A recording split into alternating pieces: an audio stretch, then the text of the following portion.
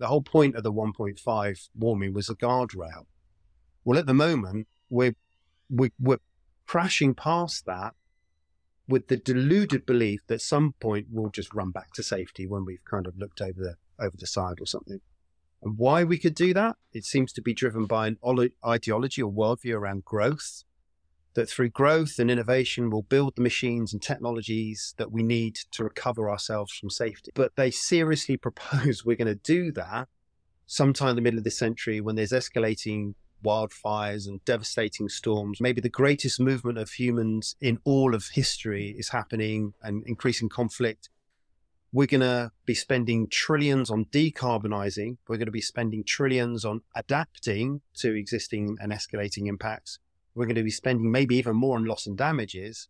And at the same time, we're going to be deploying machines which effectively hack the entire climate. I mean, just come on. It's like insult your intelligence. So that's the serious proposal.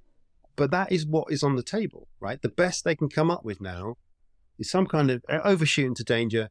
But don't worry, somehow, whether you call it capitalism or creativity and innovation and growth, we'll fix it. Or rather, it's our kids who are going to have to fix it. And they're just